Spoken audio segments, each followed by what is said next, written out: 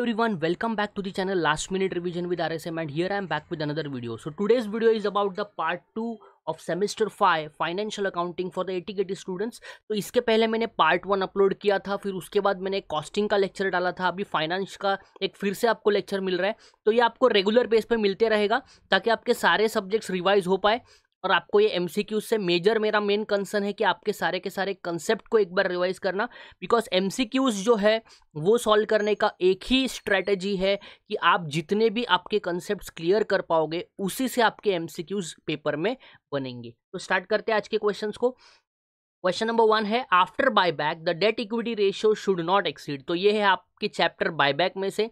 तो बायबैक के बाद आपका डेट इक्विटी रेशियो एक्सीड नहीं होना चाहिए। ऑप्शंस आर 1:1, 1:2, 2:3 या 2:1। तो आपको याद रखना है, मैंने आपको बताया था लास्ट लेक्चर में भी कि बायबैक 25% तक ही हो सकता है, और बायबैक होने के बाद जो आपका डेट इक्विटी रेशियो है वो 2:1 से ज़्यादा नहीं होना चाहिए। तो right answer for this question is 2:1।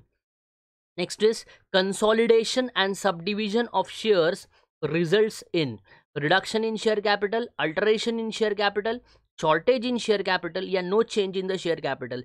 तो this is from the chapter of internal reconstruction. Consolidation और सब डिविजन में क्या होता है? कंसोलिडेशन और सब डिविजन में हम शेयर्स के वैल्यूज को अल्टर करते हैं, शेयर्स के वैल्यूज को चेंज करते हैं। जैसे हमने 10 रुपीज़ के वैल्यू को शेयर को 2 रुपीज़ कर दिया, या 2 रुपीज़ के वैल्यू को शेयर्स को 10 रुपीज़ कर दिया, इसको ही कंसोलिडेशन और सब डिविजन बोला जाता है। तो right answer for this question is alteration in share capital. तो आपको ध्यान रखना है, कंसोलिडेशन और सब डिवीजन जो भी होता है उसमें क्या करते हैं हम? अल्टरेशन करते हैं हमारे शेयर कैपिटल के अंदर। Next point is, computer software is shown under the head. तो बैलेंस शीट में कंप्यूटर सॉफ्टवेयर कहाँ शो किया जाता है?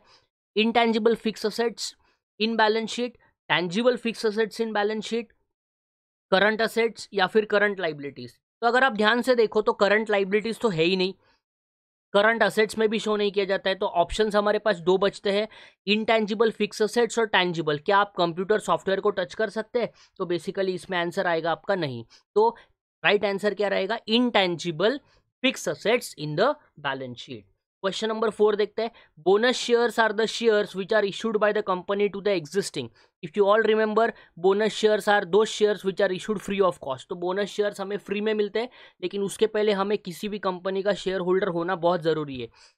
इसीलिए बोनस शेयर्स जो है वो एग्जिस्टिंग शेयर होल्डर्स को ही मिलते हैं। तो equity share holders, preference share holders, both A and B, या डिबेंचर होल्डर्स। डिबेंचर होल्डर्स तो इसका ऑप्शन है नहीं। प्रेफरेंस शेयर होल्डर्स को कभी बोनस शेयर्स नहीं मिलते। बोनस शेयर्स किसे मिलते हैं? बोनस शेयर्स मिलते हैं इक्विटी शेयर होल्डर्स को। तो right answer for this question is equity share holders. Question number 5 is, a separate account prepared for all adjustments to be made in internal reconstruction is. तो internal reconstruction में एक separate account prepare किया जाता है जहां पे जो भी अल्टरेशन होगा, जो भी प्रॉफिट होगा, जो भी लॉस होगा, वो उस अकाउंट में ट्रांसफर किया जाता है। Options are realisation account, profit and loss account, capital reduction account या capital reserve account. I hope कि इसका आंसर आपको पता है। इसका आंसर है कैपिटल रिडक्शन अकाउंट, बिकॉज हम सारे के सारे जो प्रॉफिट का, लॉस का एंट्री करते हैं उसमें जितना भी प्रॉफिट लॉस अराइज होता है that is transferred to capital reduction account. और कैपिटल रिडक्शन का फिर बैलेंस कहाँ ट्रांसफर होता है? कैपिटल रिजर्व अकाउंट में। क्वेश्चन नंबर 6 देखते हैं, if assets are appreciated which of the following account is credited. तो जब आपका असेट्स एप्रिसिएट होता है, एप्रिसिएट का मतलब क्या होता है? असेट्स की वैल्यू बढ़ना। और अगर हमारे क्वेश्चन में असेट्स की वैल्यू बढ़ रही है या हमारे सिचुएशन में असेट्स की वैल्यू इंक्रीज हो रही है, तो उसमें आपको क्या याद रखना है? जब भी असेट्स की वैल्यू बढ़ेगी तब हमें होगा प्रॉफिट, और जो भी प्रॉफिट होगा वो ट्रांसफर होगा capital account, capital reduction account में। तो आपको इसका जर्नल एंट्री क्या याद रखना है? Assets account debit to capital reduction account. तो इसका राइट आंसर बन जाएगा capital reduction account. Question number 7 देखते हैं, if the price of the debentures is including interest it is called as.